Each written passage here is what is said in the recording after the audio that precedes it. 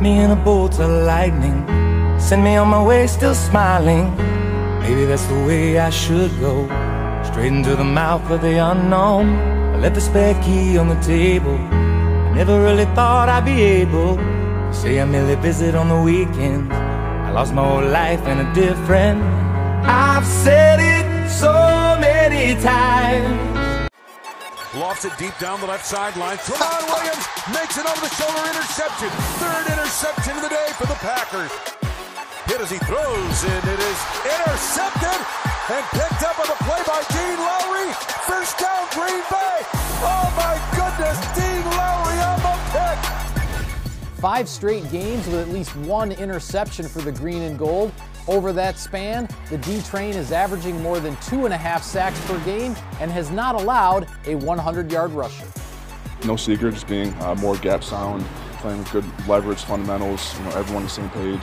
Really good communication from the front to the back. So it's just been really sound, I think, run defense the past 5 weeks.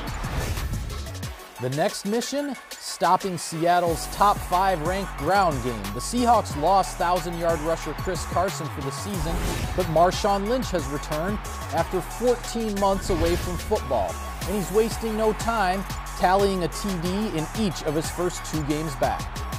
Another running threat, quarterback Russell Wilson, who has averaged 499 rushing yards per year over his 8 seasons in Seattle. Russell always presents a challenge to the defense. He has the uncanny ability to extend plays and make big plays. I think if you look at all the playoff games so far, they've come down to the end of the game, and that's what we expect. If Sunday's game does come down to the wire, the Packers have a battle-tested weapon in Mason Crosby, who tied the team's single-season record for field goal percentage with walk-offs like this one. Down on one knee, arm extended. Here's the snap. High snap placement made. Kick to the upright. It is good! It is good! Mason Crosby has done it!